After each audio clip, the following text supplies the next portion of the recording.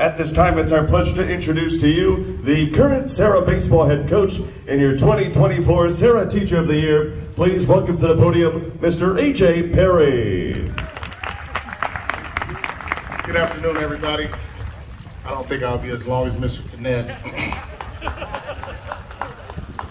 I just want to thank everybody for coming out. I think this is long overdue for Coach Will. For those that don't know Coach Will, until about 2008, I would say, and hopefully I don't offend anybody, I think baseball here was a thing of the past. And when Will stepped on campus and took over, he changed not only just the game of baseball here at SERRA, but he changed the culture. He changed what it meant to be a baseball player here at SERRA High School. I know it's a few guys in the audience right now that's looking at me like, oh, well, 70s, 60s, yeah, but from 90 to about 2008, it was on the downward trend. And when Coach Will stepped on campus and took over, he took over in a way that his mark has been left. And myself now, I'm continuing to follow in his footsteps. Coach Will is he's a leader. And although Coach Will didn't graduate from SERRA, he is everything that a SERRA man is. And instilling that in kids that were used to having things their way, right? And letting them know that there's a right way to do things and there's a wrong way to do things. And Coach Will, to this day, instills that into every baseball player that steps into our field. Coach Will is currently my assistant head coach, and he's more of a mentor to me than an assistant. Coach Will has taught me to listen. Just be quiet and listen. And I'm glad that I'm smart enough to do that.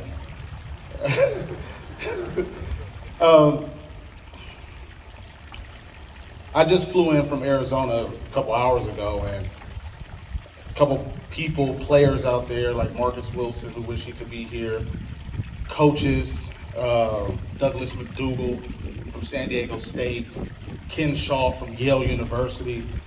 They rave about Coach Will at these national tournaments and national showcases, and not so much for the coaching, but the training and the lessons he's taught.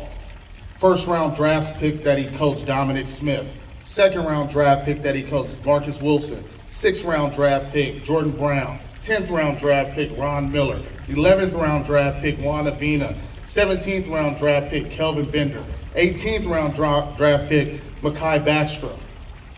And the list goes on and on and on. And it's all because of this man right here.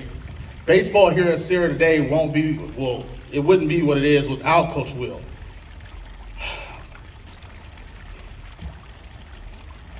His passion for excellence is second to none. And he demands the excellence from anybody. Doesn't matter if you're a first rounder or you're a kid that won't play baseball after high school.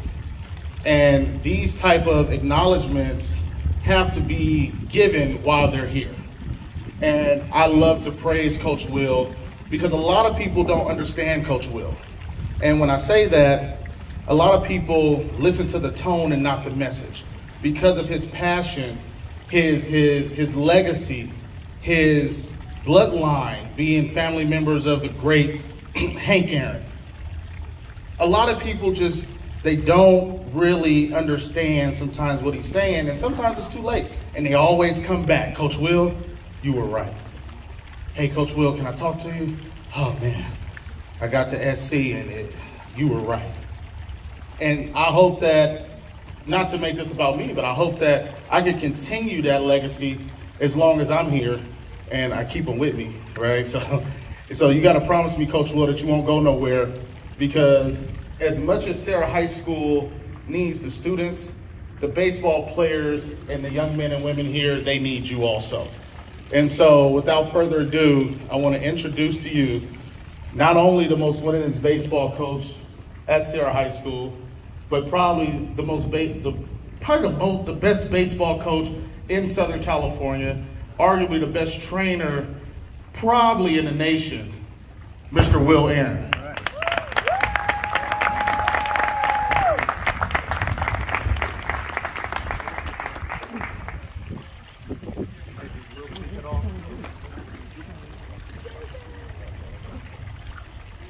I'll try to keep this short. Usually when I talk, I get a little elongated with the words. Well, first of all, I'd like to thank my family, my wife, who's not here today, she's ill.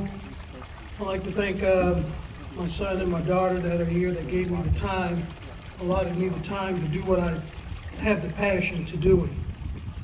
I'd like to thank my coaching staff then that assisted me. Of course, you all know this is not a one-man job where you could do it all by yourself, but I was fortunate enough to have good coaches that believed in me, and I kind of like turned them loose to let them do what they did best. But Kevin Martin, who's now a big-time scout with the Atlanta Braves, who was an assistant of mine. I had Artis Patton, who handled my pitching for me, and William Denson, who did a lot of the leg work for me in terms of organizing the schedule.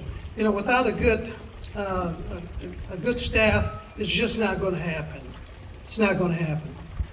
But I wanted to say this quickly, two things.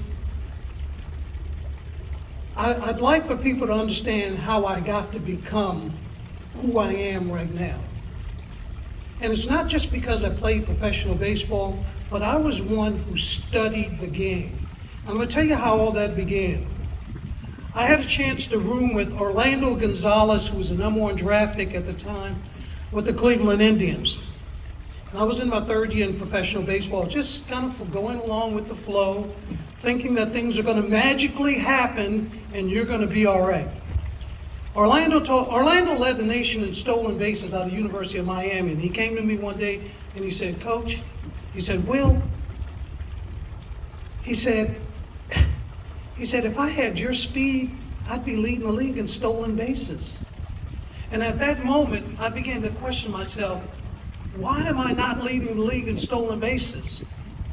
I began to study, reading pitchers' moves, head, shoulders, body lean, footwork, how to come out of the batter's box low, take the peek, run down the line, hit the front part of the bag, which way to turn, to the inside, take the peek, come back, how to take the lead off. What are you supposed to know before you get off the bag?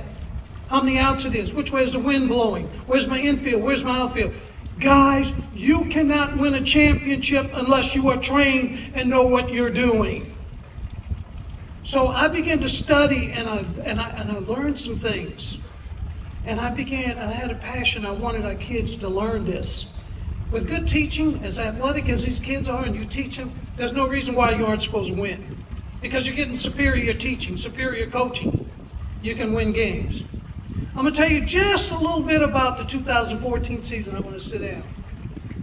We rode into Granada Hills, and we beat up on Granada Hills 2 games. I don't even think they scored. That team we had was awesome. After Granada Hills, we rode into Lakewood. We played J.P. Crawford was there. We shut them down. I think they must have scored 1 run, 11-1. I pulled them off to the side. I said, "Look, this is the team. We got the horses." I said, "I don't want to hear any excuses. Let's get it done. After this year, you guys are gone. You may not get another chance for a while. Get it done." We rolled into Dodger Stadium, and then I could see this day right now. They're all out on the field stretching, and I was talking to them. I said, "God, this is the moment we've been waiting for. This is it. We're not going to melt right now. This is it. This is our championship." Long story short, we put a dot on the end. We rolled over Maricosta 9-1, and that was it. Game was over. So I just wanted to say, though, it's not an easy job. You got to have good coaching, good teaching, good training. You got to have kids that are disciplined, and you must have kids that buy in. If you don't have kids that buy in, you're wasting your time. I'll end it on that note. Ladies and gentlemen, another round of applause for SERRA Wall of Honor inductee, the winningest coach in SERRA baseball history, Will Aaron. Thank you.